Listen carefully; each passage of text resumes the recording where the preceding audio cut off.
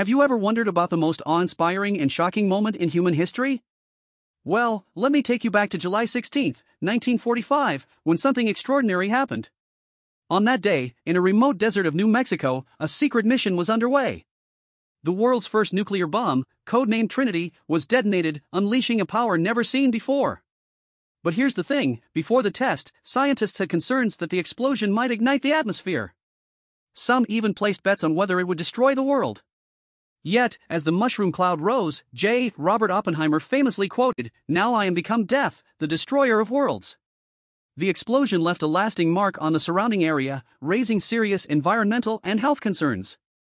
Today, the Trinity test reminds us of the challenges we faced and the importance of nuclear disarmament. So, let us learn from history and work together for a safer, more peaceful world. Because the power of science should unite us, not divide us.